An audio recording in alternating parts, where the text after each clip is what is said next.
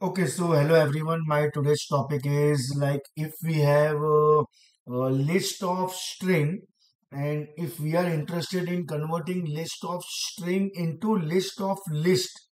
That means, for example, if I write colors equal to I have one list and that is also a list of string.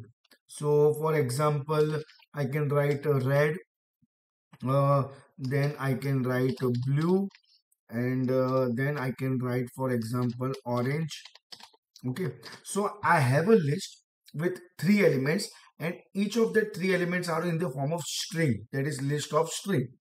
And we are interested in converting this list of string into list of list, and that is also using map function. So by writing only one line, it is possible that, for example, there is one more variable result equal to, and we have to map two things.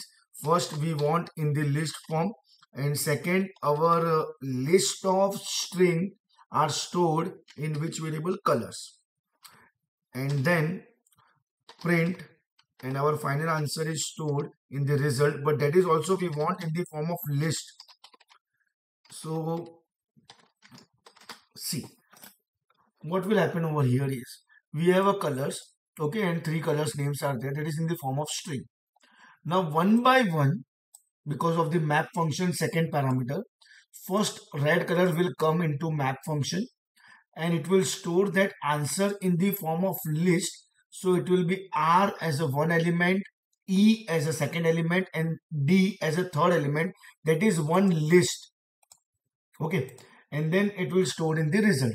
Same way, second element is blue. That blue will come then, and then it will store B comma L comma U comma E as a one list. And then third one, O comma R comma A comma N comma G comma E as one list. And at the end we want to print our full answer also in the form of list. That's why it is list of list. So let us check the output of this program. See, first list, second list, and third list, and because of this bracket it is list of list.